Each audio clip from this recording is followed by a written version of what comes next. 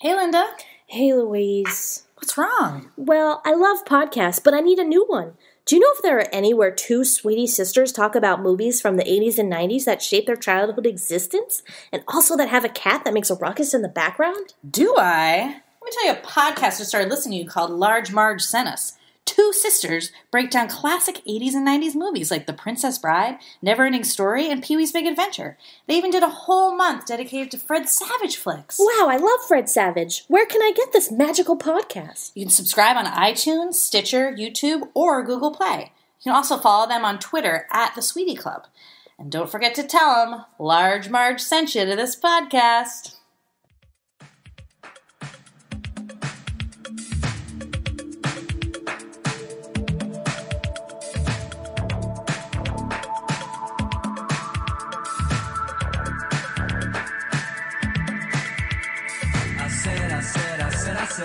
Here's a lesson you don't get. I said, I loop the loop when I get loose. I said, ignition, ignite your night out.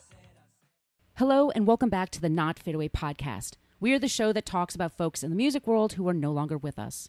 This episode is a follow-up to the John Belushi one that dropped last week. I wanted to give you all a chance to listen to my full chat with Kate Ruby Klempner. Say hi again, Kate. Hi, my name is Kate Ruby Klempner, and John Belushi was my godfather. Kate gave me so much great information and fun gossip talking about her father, music executive Michael Klempner, John Belushi, and Dan Aykroyd. So I wanted you all to hear the full interview she gave me.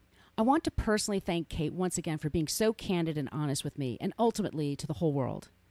In this interview, we mentioned her father's scene in the Blues Brothers, so just for reference, I'm playing that clip again one more time. Here we go. God, the mafia's after us. You guys were hot. You were great, insane. I've got to record you. Bullshit. Bullshit? I don't bullshit. I'm president of Clarion Records, the largest recording company on the Eastern Seaboard. So what? Here's $10,000 in advance on your first recording session. Is it a deal? Yeah, sure it's a deal. Sure it's a deal. Listen, all these cops out here, they're sort of waiting for us. We gotta get out of here without nobody seeing us. You know a back door out of this place? Sure. I used to be head bouncer here back in the 70s. There's an electrical service duct right behind your drummer's riser. Listen, do us a favor. Take $1,400 and give it to Ray's Music Exchange in Calumet City. And give the rest to the band. You got it. Thanks. Bye. Bye.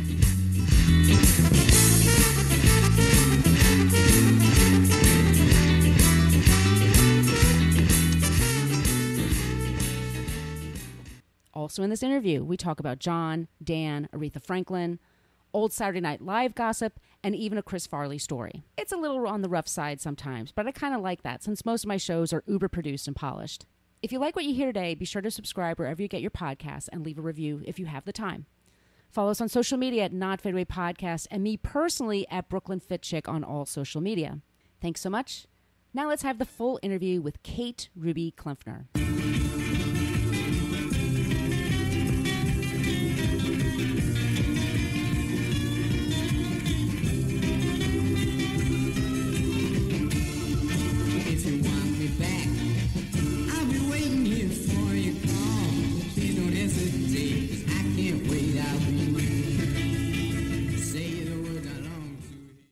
My father worked in the music business. He started working at the Fillmore East as an outside security man, and then eventually wound up working with Clive Davis.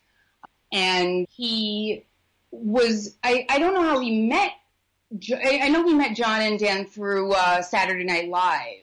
I remember as a child even spending a lot of time at Saturday Night Live. You know, like, not having a real concept of what it was. I remember being there, and I know when I was a baby and my dad had to work there, he would put me on stage and they would point all the cameras towards me so that he could walk around and work. And they would put a little blues, they would put sunglasses like Ray-Bans on me and a little soul patch, and I'd be the blues baby. I don't remember, but that was how it was relayed to me. So my dad was then working at Arista, and it was Clive Davis's Arista, and he was doing a Saturday Night Live album. That was, and so my dad was, he sort of worked on like the young cool projects. My dad was sort of the liaison to the kids kind of thing, then like, non-corporate music business guy. John and Dan really loved the blues, and John was from Chicago. My dad heard them perform, and and then he conceived of it as an act. He asked to put out Atlantic, put out a very successful Blues Brothers album that, and the movie, and they wrote my dad into the movie because he got them signed. So in the movie, if you're familiar at all with it, there's the part where they're on stage at the big concert. Looks like escape is impossible, and they're sneaking off stage, and they go backstage, and right before are about to go, this big guy grabs them and says, you guys were terrific. I got to record you. And he, gives them the money they need, and then they go on. But it's, a bit part. No, but it's a great part. Are you kidding me? It's one of my favorites. Yes. He plays like, sort of little, the angel out of nowhere. Yeah. It's great because he shows up in this scene, and it's just like he's giving exposition. It's the only reason he's there. Do you know what I mean? And they do that in movies, but they make it so obvious that it's hilarious. Like, because they have to go from the stage out of the building. So how do we make that happen? Right, because he was like, I was head bouncer back here in the 70s, and they wrote that in because he had actually been a bouncer. So it was pretty. You can see at the end of the scene, he sort of goes, whew. Like, you can see him exhale because he was, his voice didn't even sound like his voice. He was so nervous. And apparently they made him costume designer was the director's wife or girlfriend or something, and made the suit they made him wear. My father was a very well-dressed man. Like, he was, I wouldn't say metrosexual. I would just say, or he was stylish. Like, he was... even though, may have been overweight, but well-dressed. Sure. And it was a really tacky suit. And it was a really tacky suit, like a 3-piece polyester thing. And my dad, who didn't do anything that anyone ever wanted him to do, he was forced to wear that suit. And they said, oh, well, it's what a record guy would wear. He's like, I am a record guy. And so he wound up giving that suit to the doorman at the Beverly Hills Hotel, who... because they were about the same size. That is fantastic. So let me direct you to, what are your early memories? I mean, I guess, how old were you when he passed away? Do you mind me asking? Under 5 years old. Okay. But you remember him? Yes. I mean, my parents, my father was a pallbearer at his funeral. They were very good friends. John and Dan were my godfathers. And that's, I know that, John has this reputation of being a real, partier and drug addict and whatnot, but, it's not like my mom would have, let him be my godfather if that was the case. He really wasn't that until the end. He's wild and crazy, but no more, I think, than anyone else at the time. And I know from what my parents have told me that, he took the role as godfather very seriously. Like, I very much remember being at their house on West 9th Street in New York. And also in Martha's Vineyard, him and his wife Judy, who I still keep in touch with. Oh, really? And, yeah. She's super cool and sweet. They were high school sweethearts. Yeah. So yeah, I mean, I have, it's like the time of your life when you only remember. Like my memories are all of people's knees, because I was like so little. But I remember, that he was really nice to me, and I wasn't scared of him. Like there was no like, and that he was really funny. And my most vivid memory was we were having, my parents were having some sort of dinner party, and they had these wicker chairs.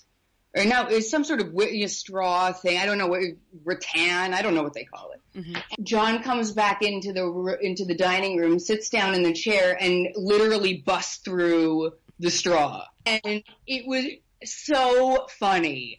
I mean, like, I mean, what was I, 3? And I was laughing just as hard as the adults. It was just the funniest thing. And he played it up. And I think my dad hung the broken chair up on the wall. You know, I mean, he was, he was aware. My dad was always very appreciative of how cool it was. Those kind of things were.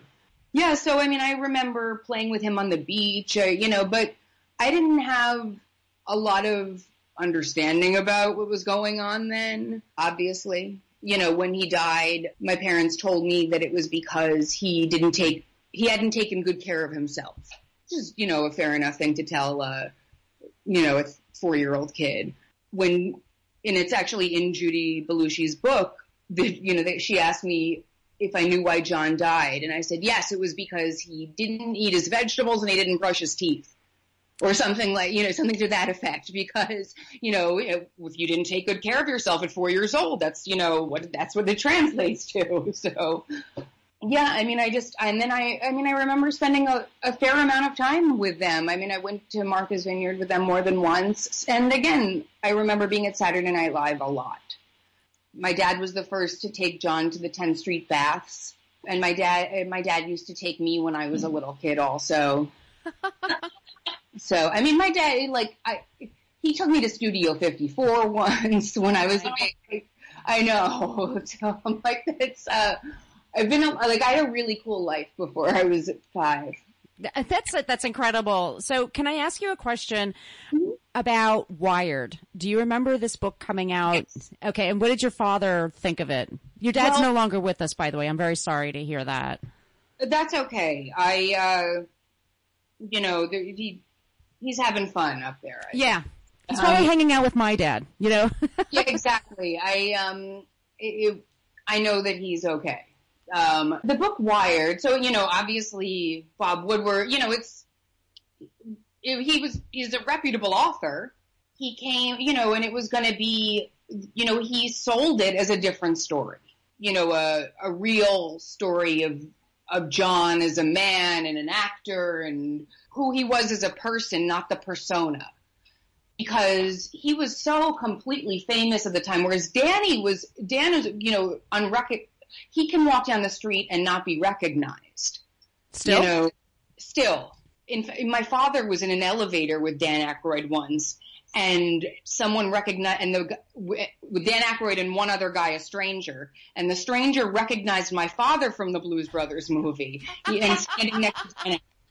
Right, that's how. But John couldn't go outside, like he had to wear disguises and things like that. And this Wired was really supposed to be telling the not, sort of rock and roll wasteland version of it, of John's real life. He was class president of his high school, right? Captain of the football team. I think there's a better. It doesn't always, there were other opportunities he should have taken. My father once told me that a project he tried to get John to do was they were writing this P.T. Barnum story, the biography. Yeah. And that, so I think he just, he didn't, a little undersold. But so they, his talent, I think, fell victim to this sort of drug overdose death. And everyone was willing to cooperate and give interviews for Wired because they thought they would be sort of, not clearing his name, but telling the true story. And and then it really came, and when it came out, it was not, at all, painted as a very dark picture. I remember my father being very upset with it. I mean, it's not, very upset. Just that it had nothing, and I know I mentioned it a couple times, but I know my mom was upset. She when I asked her about John, just I wanted to talk to her a little bit about him before this interview. She was like, we were duped. That's why Judy went and wrote her book, which was called Samurai Widow. It's actually very good. So, because John did the samurai, delicatessen, the samurai character on the early Saturday Night Lives. So, the feeling I get is that he was basically like a recreational, like pot smoker and did like to drink, but it's maybe the last year and a half of his life that he kind of went down this bad path. And it's sort of like presented like he was a heavy partier for like 10 or 15 years. And I don't think that's the case at all. That's just my research, and I don't know what you heard, but I feel like, why was everyone so upset? Because if I remember reading Wired, I'm like, oh my God, this guy was a maniac. He was an animal. And then, but every person who knew him said, no, he was actually very gentle. He was complex as a human being, but he wasn't this raging, party animal. No, I mean, it was the 70s. I mean, but he wasn't a party animal. It was only the last, you're spot on with your take. He was very much I asked my dad once, right, a few years before he died, the Blues Brothers was on TV and we watched it together. And so I got to ask him all the questions that I wanted to ask him going through the movie. And, I was like, did John Belushi just get so many women? I was like, did he just get all the girls? And he was like, you know what? He's like, he was with Judy. He was like, Danny. He's like, Dan, it got all the women. Yeah, it makes total sense now that I think about it. So what did... fame, once he got super famous, that was, impossible for him, that it was to get to that level of fame where you can't go outside, that you're recognized even in disguise. That's where he was. Yeah. So, I mean, and I think it was so different than, like I said, class president, captain of the football team, married his high school sweetheart, and a great actor. Yeah, absolutely. So let's talk a little bit, just because this is a show about musicians and people associated with music. Do you have anything to add about because your dad, basically he worked for the record company that signed them, correct? I just want to go. Yeah. So do you have any impressions, your dad, about the music and performing? My dad signed them. The record company didn't, my dad signed them. He got them signed, to Atlantic. He saw the potential as an act, and then they put together the band, which was, was the most dangerous band in rock and roll or something, or the world's most dangerous band or something. And it was Paul Schaefer and Donald Duck Dunn. And, if you look at, it was really like member for member, one of the greatest bands, if not the greatest band ever put together. It's like, if you look at who the people were in it, and then the movie, the music, and my dad loved the music, but they were just having the times of their life, it was just super fun for them. And then, they did the movie, and my dad just said, being there during, the Ray Charles scene, and, he said Aretha was difficult. She won't fly. So, they had to, did she drive across country? She was good friends with Otis Redding, and Otis Redding was killed in a plane crash, and she was convinced it was the mob that killed him. And they were going after music stars. I heard this a while ago. So she's terrified of flying to this day. She takes a car, she takes a train, or a bus. Oh. Yeah, there you go. Do whatever she wants to. She's Aretha. Oh, yeah. But, the album did incredibly well. What about touring? Do you have anything about that? Like, because I know they went on tour to support the record, and because they had, I think it's Briefcase Full of Blues Live or something. Yeah. So do you have any stories about that, or? No, I don't. If they went on tour, I believe it was a limited tour. It was like a small promotional tour, because they were doing Saturday Night Live. So, that's probably even more demanding schedule then, I think, because they treated, from what I remember being told, they treated the cast members really badly at the time. So I don't have any stories for that. That's okay. No, you're giving me plenty. This is all fantastic. Like, oh no. no, you're fantastic. Trust me. Nobody else is going to get stuff like this. So I'm thrilled. So can you just like for final thoughts, just like, someone who's, let's say a millennial, they don't know John Belushi very well. Like what would you want them to know about him and his contribution to music? Oh, well, that's a really interesting question, I think. I think that his contribution to music, that I feel like he brought blues into the world of the frat boy so that, it became more middle America.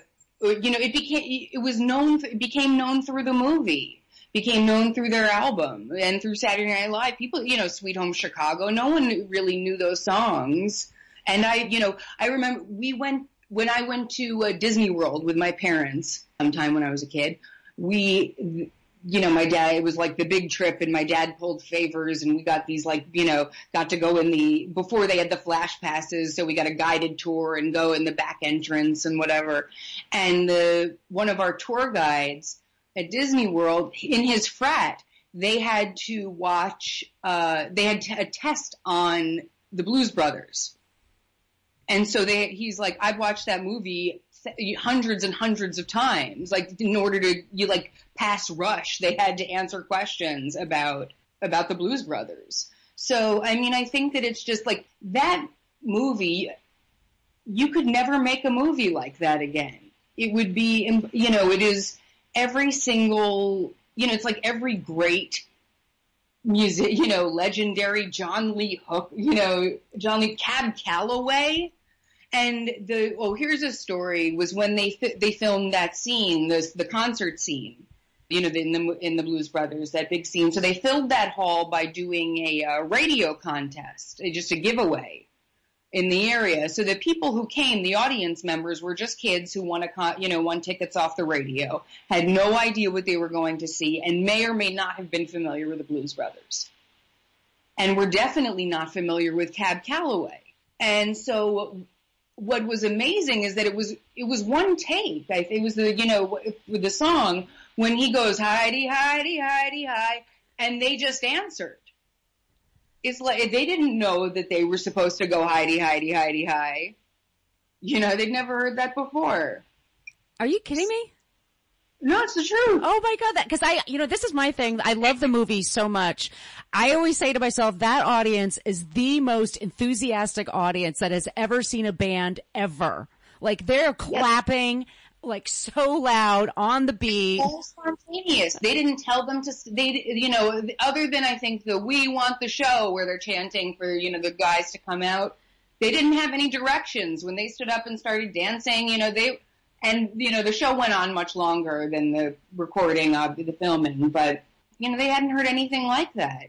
And same with me growing up. I would have never heard of Cab Calloway. It was how I, started listening to Aretha Franklin and Ray Charles. I mean, Shake a Tail Feather is still one of my favorite songs, and that version I think is probably, I can't think of a better version, to be honest. That Ray Charles Blues Brothers version. I totally agree with you, and it's my favorite dance sequence in a movie ever.